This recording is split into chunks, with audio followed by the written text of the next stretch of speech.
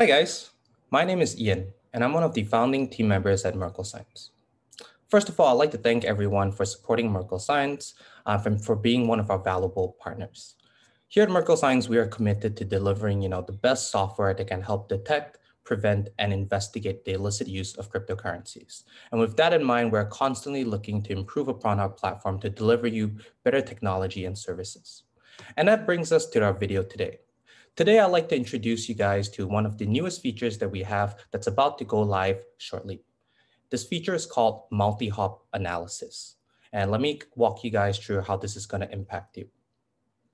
So when I talk about multi-hop analysis, what we're really referring to is the ability to screen beyond the first layer of where transactions are coming in from. As you guys are probably aware, one of the great things about blockchain is that it provides us with total transparency to see where transactions are coming from.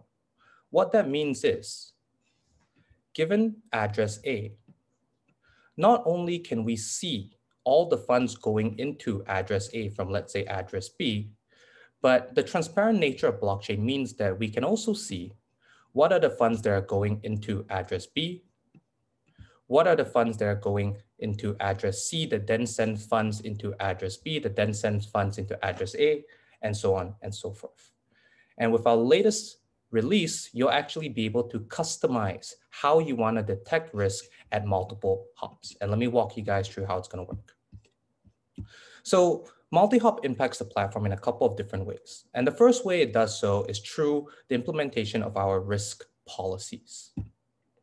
So as you guys are aware, risk policy allows you to create custom policies with custom rules inside that detects different types of risk. Now, multi-hop analysis is going to primarily impact the first category of policy that we have, which is termed source of funds. So allow me to go into one of the source of funds policy and explain. Now, when you go into the source of funds policy, you do have the option of not just looking at existing alerts, modifying existing alerts, but more importantly, you can also create new rules, right? So I'm going to go ahead and click add rule.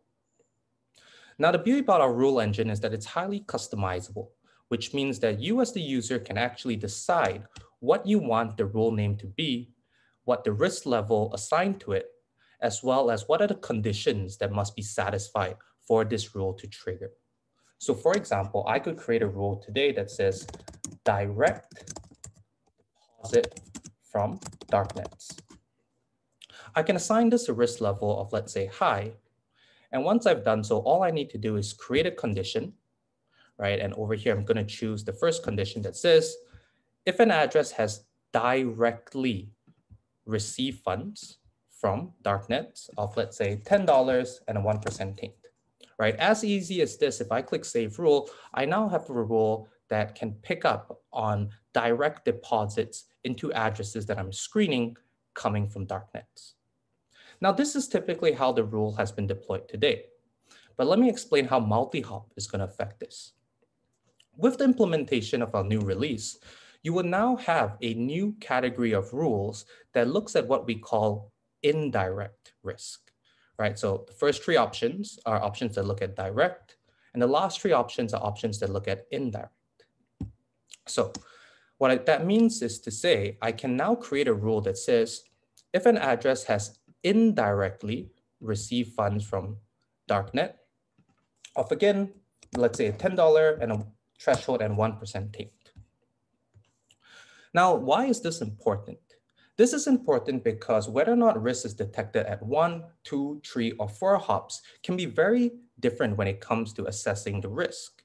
And what we've realized is that different businesses have different ways of categorizing risk at different layers. And we wanted to create a system that would reflect this information intuitively to you as a user in a way that saves you valuable time. And so how you could go about doing this is you might want to create a set of rules that looks at direct deposits, give it an appropriate name, right? And because it's a direct deposit, the risk level may be high. But similarly, you may want to create another set of rules that this time looks at indirect deposits,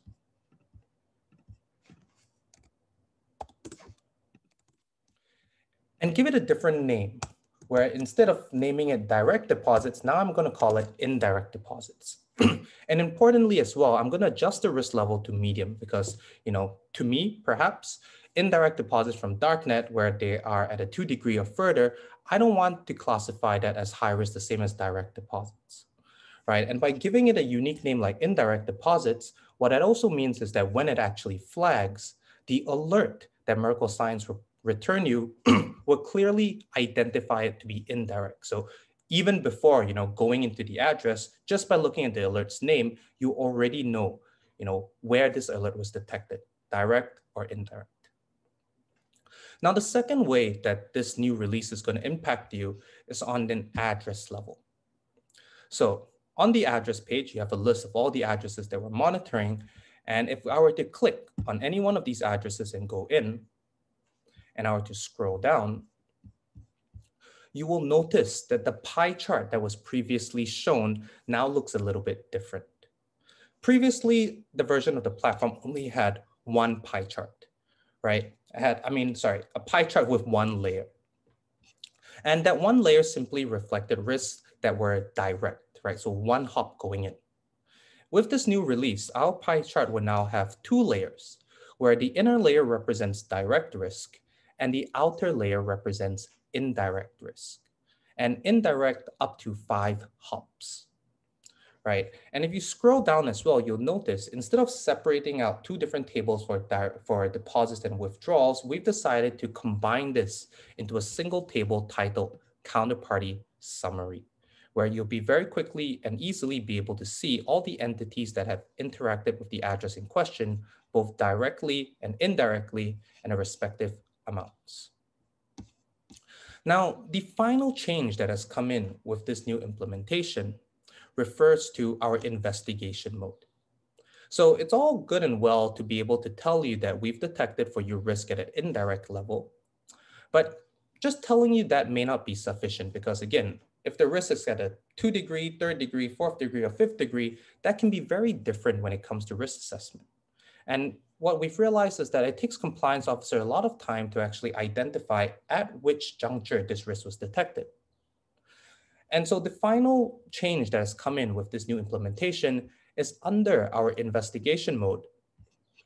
Investigation mode now allows you to automatically map out all interactions that the address in question has had with other identified entities up to 5 hops, right? So if you're looking at the diagram in front of me, this black circle in the middle represents the address that we're screening. And the purple lines represent funds going in, and the red lines represent funds going out. What this means is that just by looking at this diagram in front of me, I can very quickly map out the different pathways that the address in question was sending funds to entities like darknet marketplaces, right? So for example, if we look on the screen in front of me, we can see that the origin address not only sent funds directly into Blue Sky Marketplace, but it had also sent funds into another address, which then routed funds into Blue Sky Marketplace.